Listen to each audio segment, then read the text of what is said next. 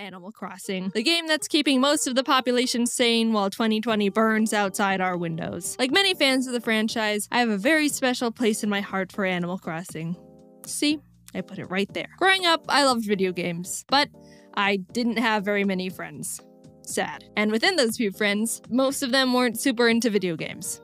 Sad. So I grew up playing games either alone. Sad. What I'm getting at is, I'm not used to being able to connect with people over video games, let alone get to experience them with my friends together. But the one game that my few friends did play was Animal Crossing Wild World on the DS. Hours, I remember days, sometimes mostly weeks in a row, during summer vacation with my best friend Kate. It was always the highlight of our summer, and depending on your point of view, that may or may not be depressing. My family also used to have a tradition to visit the rest of my family in Canada every July, so my brother and I would continue to play Animal Crossing with our cousins. Nothing could stop us. Not even the great borders of the United States of America. We had this game we made up where we all meet up at one person's town, dig a bunch of holes in the shape of a maze, and then one of us would chase the others around with a bunny hood, gas mask, and axe, like some sort of morbid bunny game, which looking back was a bit misleading in the innocence of the actual premise. When Animal Crossing New Leaf was released, Kate and I got our hands on it the day of our high school sophomore prom, and we very much wanted to ditch it entirely just for the game. It's not like we had dates or anything, but we ended up going anyway, and it was lame. All in all, I love Animal Crossing. I get that it's not a game for everyone because of its slow pace and open-ended nature, but it was one of the few games I got to experience with friends on a really deep level and collected a bunch of fond memories with. Now we have New Horizons, the game that parted the clouds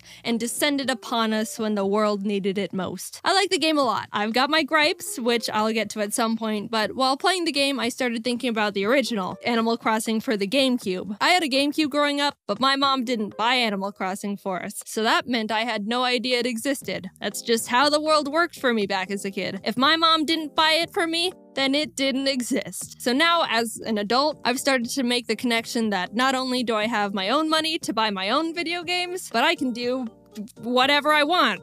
Mostly. And using that newfound power, I've decided to go back to the basics and experience firsthand the beginning of one of my favorite game franchises. What's changed? What secrets have been hiding from me? Well, I guess we're about to find out together.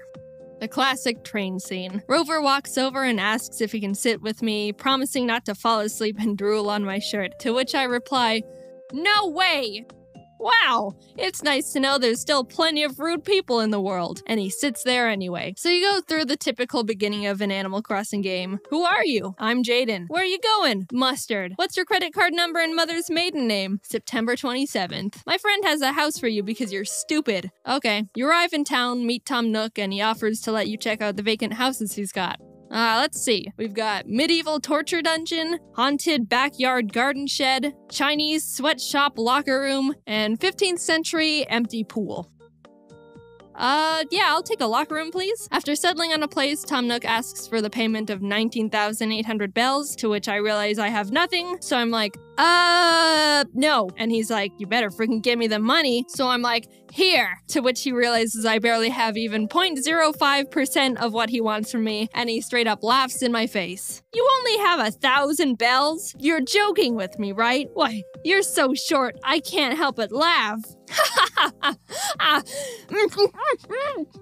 So he puts me to work at his shop to earn the rest of the money. You get various tasks to complete for Nook, be it planting nice flowers around his shop to make it look nice. I planted them around my house. Meeting the other villagers, making deliveries. Bro, when I delivered this Sue chick her, signed copy of the Notebook on Blu-ray or whatever junk she ordered, she completely just destroyed me out of nowhere. Boy, that's mine. Why do you have it, Jaden? Are you working for Tom Nook or something? Oh, you are? How amusing. You mean to tell me you didn't have enough money to buy a house when you moved? Well, how silly. Were you the mental run to the litter or what? Oh, I'm just having a little fun with you. I suppose everyone has to take a bold step once in their lives. So, you must not have any money to buy furniture. Don't be ashamed. Here, take this blue wardrobe. You simply must take it. I bet you go home to a sad little empty house every day, don't you? It may not be much, but beggars can't be choosers. And that's when I realized how absolutely brutal this game had the capability of being. I heard that it could be sassy at some points, but I was straight up murdered by this gothic drag queen pig just for being a delivery boy. You can't say that to the, Amazon Prime delivery guys. What the heck? That's how you get your stuff smashed. So you know what I did?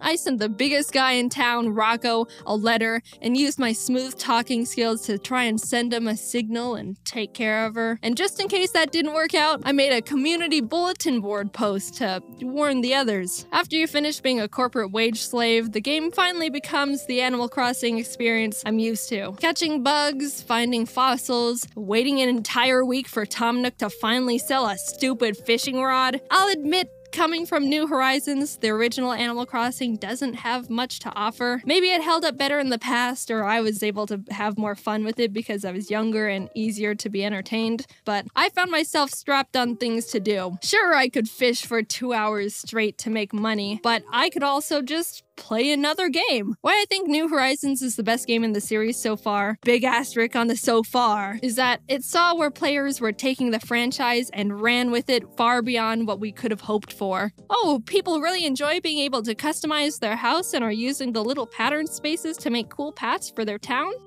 Well then let's give them a bigger town, and more pattern spaces, and hundreds of new and modernized furniture items, and let them put them outside wherever and however they want, and let's let them shape the earth and sea. I've put hundreds of hours into New Horizons already, and I'm not nearly done with the game. My island still looks like crap. I played the original Animal Crossing for a week or two and could only put at max an hour into it per day because I ran out of things I wanted to do. Oh, so New Horizons is the most superior game in every possible way, right? Ha ha ha, no. While New Horizons has much more for you to do, the thing I think the original Animal Crossing got right that the new one doesn't is the villagers. Since I would get bored of continuously failing at fishing in the GameCube version,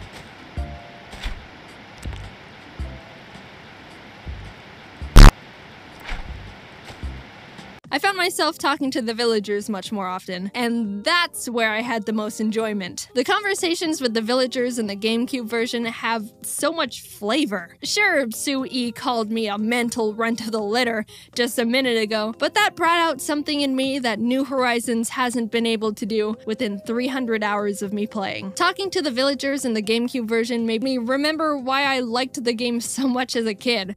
They say and do interesting things. I don't know if it's just me, but New Horizons has some of the blandest text I've seen in Animal Crossing yet. It feels like what they say is limited to like 5 things, and I honestly don't enjoy talking to them and haven't built a single connection to any of them on my island. I don't care who moves in, just so long as they're really super hot. I'm talking hunkalicious. Feels like it's been raining all the time lately. I hate getting wet. Jaden, you feel the same, right? No, actually, I don't really mind. Oh, really? Well, why don't you just stay in the rain then, since you love it so much? And I hope you catch a cold! I don't know what it is about me, but I seem to be just as popular with boys and girls. It's madness. Meanwhile, in New Horizons, hi, Jaden. Sometimes I like to sit.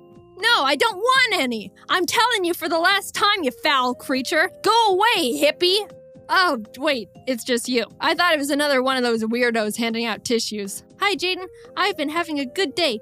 All right, see you later. Shrivel up and blow away, shrimp! At one point, I walked up to Sue-E, and she just started screaming. I'm begging you, would someone please change that hideous town tune? Jaden, I highly doubt you have a talented bone in your body, but you do seem to be able to run fast. So be a dear and go change that horrible music, would you? So of course, I changed the town tune. Anything for Sue-E, her wish is my command. I'll say, normally I'm not a big town tune changer in the games, but this one made me laugh.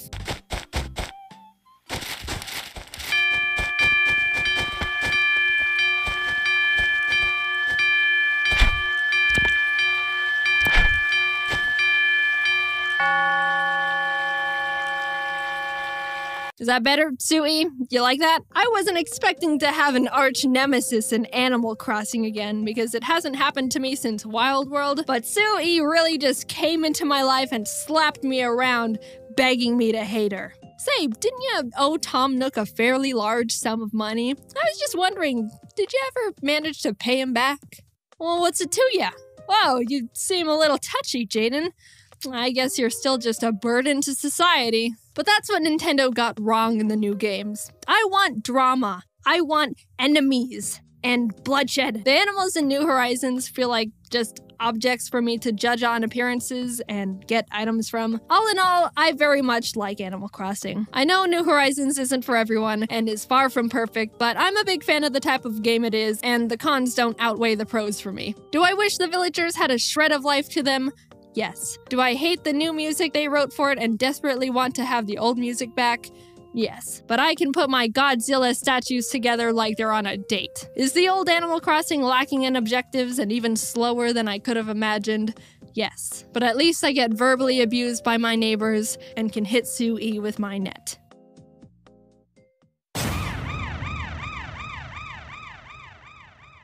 So if you haven't heard, oh god, Ari. So if you haven't heard, James just announced his new game, Cafe Chaos. It's a turn-based card game where you build food combinations and try to win a food fight against your opponents. There's different abilities and characters you can play as, and if you get the Animator expansion pack, you can find me in there with Ari and a lot of other animators. My food card is pasta with no sauce. It's a fun game James and his team worked really hard on, and what else are you gonna do during quarantine? You can check out more details by going to the Kickstarter. I put the link in the description. Anyway, thanks for watching the video. I didn't know what to expect going into the game, but I'm sure glad I did, because that was a whole experience. Alright, talk to you later. Bye.